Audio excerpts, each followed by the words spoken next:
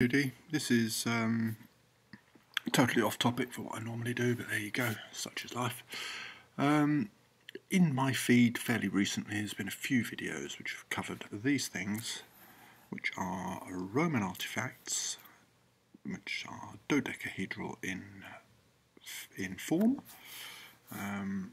They're cast and then shaped by hand. They've got knobs soldered on the corners. They've got holes of different sizes all the way around them, and nobody knows what the hell they were for. There's not very many of them that have been found thus far. There's been quite a few fragments, but yeah, there's quite a lot of them, and nothing in the extant Roman literature references them or discusses them in any way. Now, one of the things that's cropped up in my feed is a set of videos by this guy, Matt Geevan, who seems to be a pretty nice bloke, and he's got his theory as to what they are. I would suggest that you go and watch his videos now. I don't agree with his thesis, but you should definitely go and watch his videos, because otherwise you won't understand what the fuck I'm talking about for a start, and you won't understand what his theory is. If nothing else, they are very entertaining. I was entertained. So, if you haven't already, go and watch them now. Right, are we back? Now, as part of Matt's theory, which I disagree with for a number of reasons, mostly because the dodecahedron is irrelevant to his theory entirely. You wouldn't need it, but there's also the fact that the dodecahedrons that have been found in context have been found in a totally non-military context, as tomb items for a rich person, and within what's believed to have been a shop selling valuable items. So, yeah, non-military. And there's also what other issues are there? There's a whole bunch of issues with them, really. But there you go. Also, I think the fact that Matt makes a point of travelling all the way up to Corbridge, up to the Roman wall to go and see this one, is a little bit disingenuous. The majority of them have been found in southern England. Only 2 have been found in the north. His opinion that they're military is, pushing them out to the far reaches of the Roman Empire, I think is a bit off. Anyway, that being as it may, what we're going to get onto is his proof, his evidence that this is what it is. Now, further on in this video here, the evidence, he comes up with this object here, which is a fragment of Roman wood, which lived in a peat bog for the best part of 1800 years. And you'll notice, if you look carefully, over on the left, I've got it in Inkscape. Now, this is, as Matt claims, this is Matt claims, not as Matt claims, this is Matt claims, a decoding disc for a dodecahedron, which was being made, got broken and got binned, and that's how it survived. Now, if we look at it on the face of it, we've got a hole in the middle that could be a pivot. Yeah, okay, pivot hole. We've got a couple of radially drilled holes, which appear to be on the same radius. Yeah, okay. And the angles looked at like that do suggest pentagonal shape. But what we've got here, we've also got a scale, and Matt doesn't seem to have done his homework. So what we're going to do is we're going to do Matt's homework for him. So let's go to Inkscape and let's bring it up to full screen. I have drawn a circle. Oh, bugger. I have drawn a circle around the centre of this dodecahedron. The circle is here, and it is centered on the center of the center pivot hole of this dodecahedron, and we can see that during its stay underground in the bog, the wood has been distorted. That's because wood is not a dimensionally stable material. When it gets moist, it expands. When it gets dry, it contracts. Anybody who's lived on the fens knows what bog oak is. Now, so what we've got here is this. We are going to resize this to bring it back to its original, not necessarily its original dimensions exactly, but at least its original proportions. So we select the image, and we're going to handy-dandy bring it up like that. Now, what that gives us is the ability to now measure using Inkscape and take the measurements and lay them against this rather nifty little scale. Now, the problem with Inkscape is that it measures in millimetres, but they're on-screen millimetres, and I have not rescaled this so that those measurements are exact. So we will need to make some double measurements basically. So let's go to the measurement tool. First thing we're going to look at is the radius of the hole in the middle. Diameter of the hole in the middle. Now, according to this, 15.4 millimeters, 15.5 millimeters or thereabouts. So if we come to here and we go 15 millimeters or so, it's about 9 millimeters. Maybe it was target practice. Sorry, that's rather facetious. Now, what we're going to look at is we're going to check that the two holes are on the same radius. So if we come from here, we can come around to there, and we can bring our radius around to here, and they look to be roughly on the same radius. And that's good. And what we can do is we can stop doing that. We can look at the radius itself.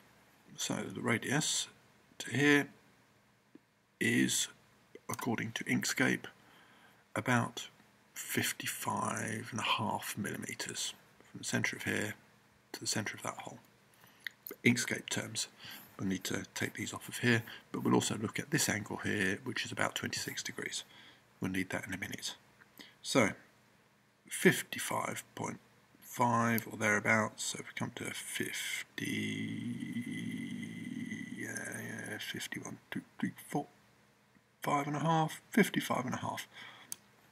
That lines up more or less with the 33 millimeter scale point. So a radius of about 33 millimeters.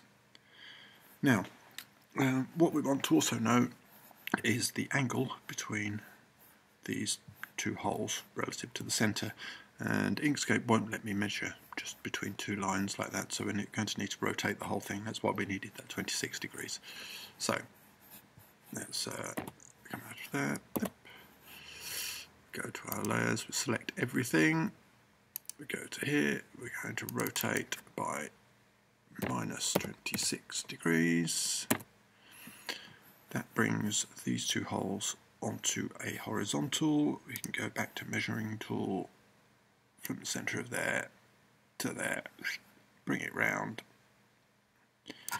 and we get about 81 degrees. Now 80 or 81 degrees is an awful long way off of the 72 degrees that we need for a pentagon. And if you were making a coding disc to fit on a regular pentagon and you got your holes off by the best part of 10 degrees, it ain't gonna work. So let's assume that Matt's thesis that this got broken while drilling a hole and got binned is wrong, but that his thesis it's a decoding disc is correct. We'll say that they messed up the hole spacing and went, oh bollocks, and binned it. Okay, so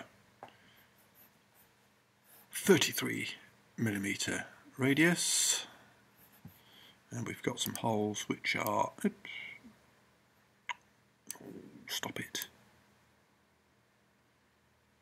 so about 8 millimeters in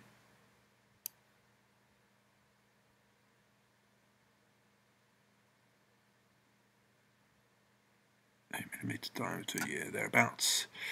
Holes that are 1, 2, 3, 4, about 5mm, 4.5, 5mm wide. They're quite small holes actually for a Roman period thing, but there you go. So 33mm radius. Now to get the hole spacing, the side length of a pentagon from its radius, you can look up on the internet, double check me, but you multiply the radius by 1.45, and that's what we're going to do.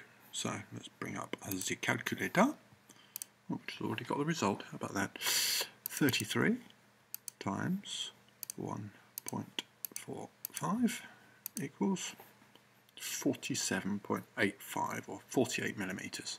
So 48mm, a couple of inches between holes on a correctly spaced pentagonal disc. So what we need to do now is compare that to the side length of existing pentagons. Well, but we don't know that, Simon, you might say, but we do. There's a whole bunch of them that we know about. Not only the Corbridge one, but let's look here. This is finds.org.uk, which is the portable antiquities scheme. It's a self-reporting site for antiquities, and there's quite a few dodecahedrons on here, dodecahedrons and fragments. And now this one has been looked at by Lorena Hitchens, who's known as Dodecahedra Girl. She knows an awful lot about these things. It's a rather good one, which was found in, I forget where it says at the bottom, doesn't it? Norton Disney, there you go. Now, this one's particularly good. It's very well preserved, and Lorena has done some very good measurements on it. And what you'll find is that the side length of the faces are 27mm, not 48. 27 is quite a lot less than 48. And according to her, it is an exceptionally large example, although there is a larger one in the British Museum. So, it's got a lot of lead in it, and again, lead is required to make it flow into the mould, but that makes this very soft. Anyway, there we go, 27mm. Here's another one. This one was found, it's another complete one. This one was found in Much Haddam. There we go. This one, they don't give side lengths, but they do give face lengths. Each of the 12 faces is 38mm in length. Now, I've got a pentagon calculator because I can't remember the scaling factor. So, let's go to height, 38mm, we said. 38mm brings us to a side length of about 25mm. Okay, still a lot smaller than 48. Now, what else have we got? We've got one that was found in York. So this is another, well, this one's partial. It's been busted. The problem with these is that they are quite fragile, so they have been broken over time, and a lot of the stuff that we've got is just little fragments, like you might find one knob or one edge. If you've got one edge, you can measure it, and they've got a lot of those on here. I have checked them.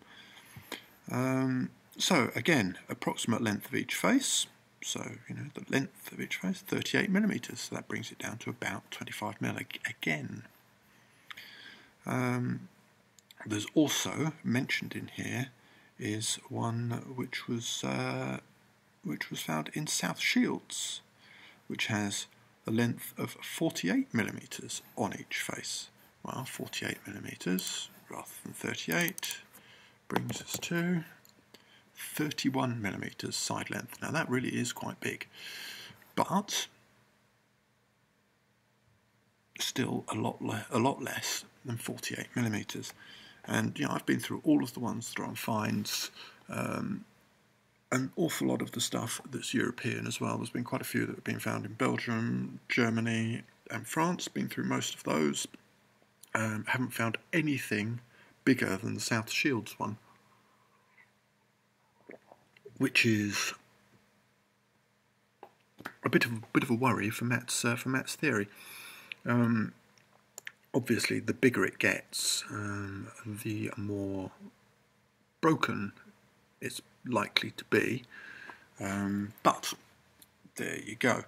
There's also the issue that the knobs on these are quite large relative to the side length, whereas these holes are very small relative to the side length, which means that these wouldn't work as Matt theorises, even if we had, well, okay, if the proportions are the same and we had a dodecahedron that was the right size, it would have to have proportionally very small knobs, and in fact physically much smaller than these.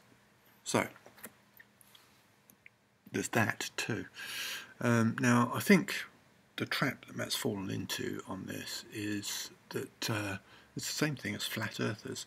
It looks like that, so that's what it is. On the face of it, this image as originally shown, let's go back to here, that does look a bit like 72 degrees. It does look like a thing that could have been. It sort of looks a bit like the thing, but Matt hasn't done his bloody homework. It's frustrating. It's frustrating to see people not doing their homework. Now, I've got a lot of time for Matt. He's not afraid to leave the criticism up in his comments, although for some reason my comments appear to be blocked. I think it's probably because the first comment that I put on his proof video had links to all this stuff, and some other documentation in French and German and all the rest of it. I don't think it's Matt that's blocked me, but yeah, it's frustrating to see people get stuck in a completely unscientific mindset. Science is always about trying to prove itself wrong, and not about trying to prove itself right. And I think if Matt had paid a little bit more attention to the science side of things, then his theory would be a lot more solid. Anyway, that's all I've got for you today, so we'll perhaps see you later.